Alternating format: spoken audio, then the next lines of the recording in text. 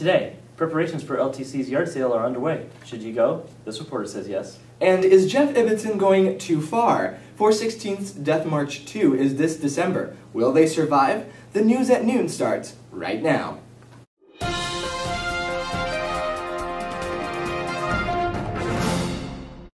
Hi, I'm Rich Rowland. And I'm Gabriel Rodriguez, bringing you the news live on tape. It's Sunday, November 4th, 2012. Our top story today, the Mesa Church of Christ is celebrating Mission Sunday. And as the church gets ready to review the efforts of the mission ministry over the past year, with more news on the mission in Taiwan, here's Rich. Rich? Thank you. I got a chance to interview John Camp, who's working on Taiwan. Let's go to that story. I'm now here with John Camp, and we're going to talk about Taiwan. Can you tell us what Taiwan's like? Well, from a spiritual perspective, Taiwan has all kinds of religions. They have ancestor worship, they have Buddhism, they have Taoism, Christianity, and that includes any form of Christianity. Catholicism is like 2% of the entire population.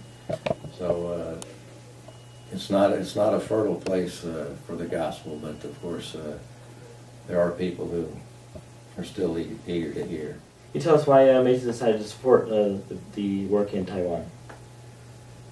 Well, I have a friend there that my wife and I went to Taiwan in the 80s with our 3-month-old daughter, and we worked for a church that had been established there for many years, for 3 years. And after 3 years, we moved down to southern Taipei to start a new congregation. And so I had asked the individual members of the congregation if they'd be willing to help support Peter, because he was starting a house branching out from the church he'd been with for a long, long time to start a house church. Can you tell us about Peter, the preacher out there? Yeah, Peter's obviously a native-born Taiwan. He speaks Taiwanese and Mandarin. Peter just is in love with Jesus, always has been, always takes every opportunity. How many people are actually in the congregation? Well, this house church, I think on Sunday morning they have somewhere in the teens, because he only started that a couple of years ago. The Taipei Church, Greater Taipei Church of Christ, I think they have about 20-some. So you mentioned you just went last month. Can you tell us about that trip? All in all, it was a thrill. I'm glad Harry went. It's so much better than going by yourself.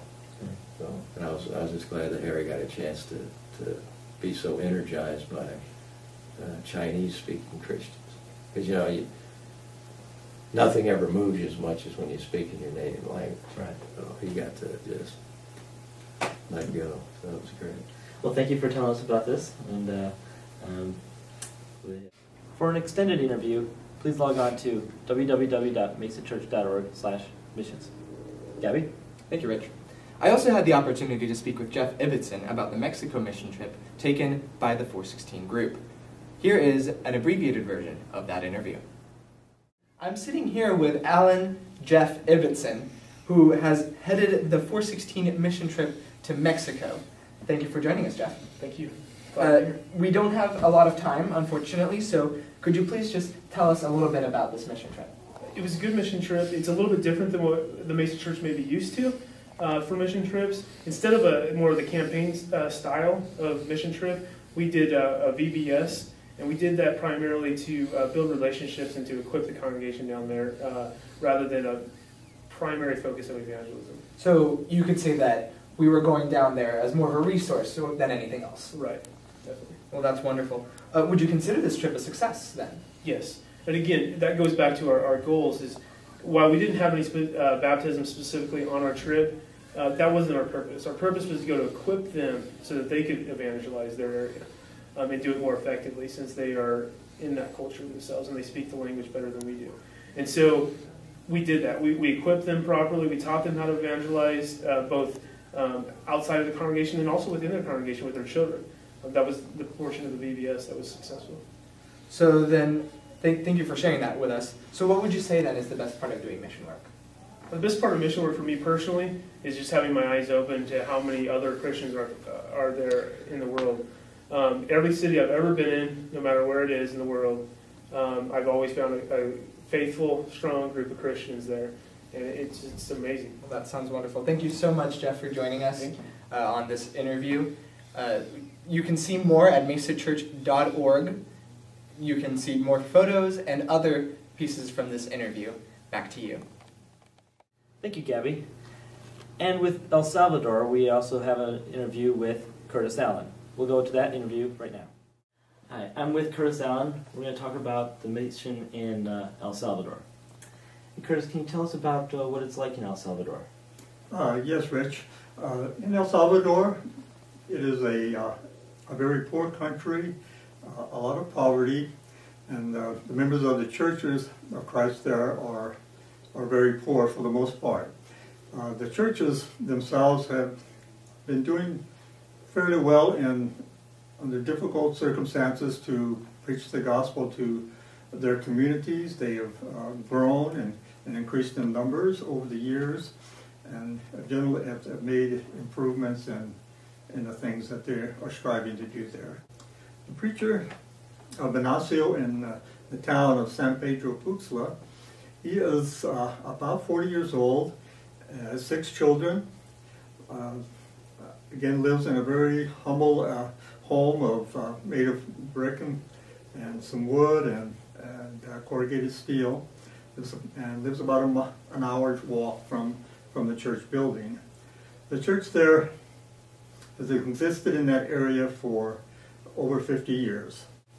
Can you tell us why we got involved in El Salvador? Myself and my son and a friend, we started an organization, a nonprofit called Manos de Esperanza.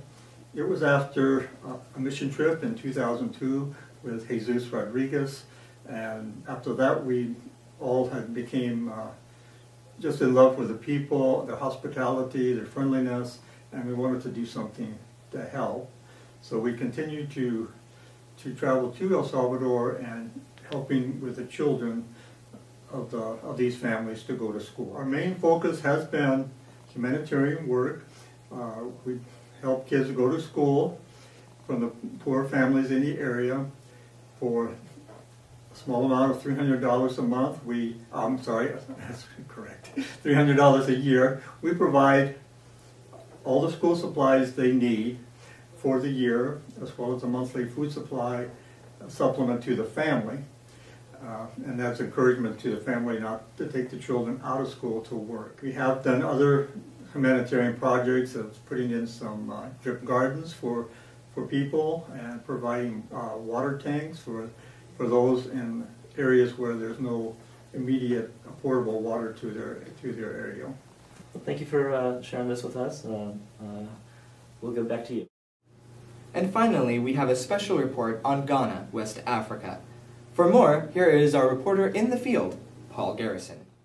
Paul Garrison giving you an update on Ghana, West Africa, 2012. Our trip there was somewhat of an experience because we had a passport mix-up in the beginning and our flights were rescheduled many times. This gave me a chance to accompany David Lusk's granddaughter, who was traveling alone up until the time I met her in Minneapolis, St. Paul, and put David's mind to rest.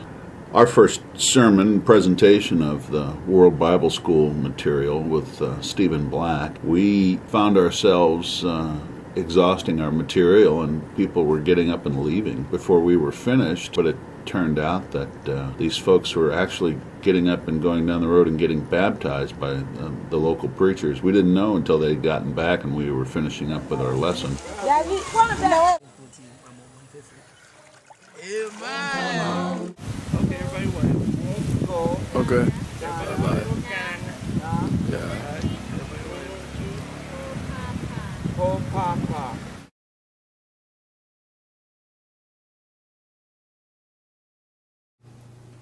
And special thanks to Paul Garrison for that special report. For the News at Noon, I'm Gabriel Rodriguez. And I'm Rich Rowland. Stay tuned for Jerry Cantrell right after this.